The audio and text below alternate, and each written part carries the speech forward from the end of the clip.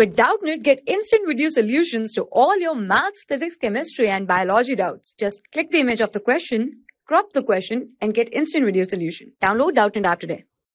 Hello everyone, so our question is, a heavy uniform rod is hanging vertically from a fixed support. It is stretched by its own weight. The diameter of the rod is, okay, so we have to tell what will happen to the diameter of the rod. Our given options are smallest at the top and gradually increases down the rod. The second is largest at the top and gradually decreases down the rod. And the third is uniform everywhere. And the fourth one is the maximum in the middle. Okay, so let us suppose this is our uniform heavy rod which is hanging, correct? For a hanged heavy uniform rod at any cross section, the load is only of the part of the rod which is below over it. So let us suppose this is our cross section XX. So the load acting on the cross section will be the load which is below the cross section.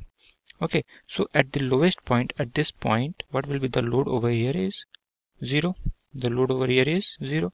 And at the top, the load will be maximum. Correct. So it is varying from 0 to maximum, from the down to up. Okay. Now stress is given upon force upon area. Correct.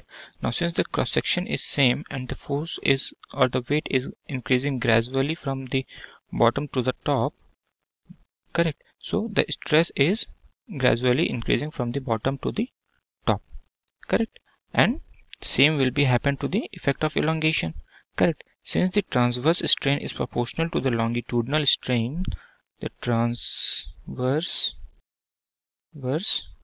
strain is proportional to longitudinal strain, so the diameter of the rod will be smallest at the top and gradually increases down the rod, correct. So here at this point diameter will be smallest and here the diameter will be largest. Okay, so from choosing from the given options, that is option number 1, that is smallest at the top and gradually increases down the rod, is the correct option for us. Okay, thank you. For class 6 to 12, IIT JEE and NEET level. Trusted by more than 5 crore students. Download Doubtnut app today.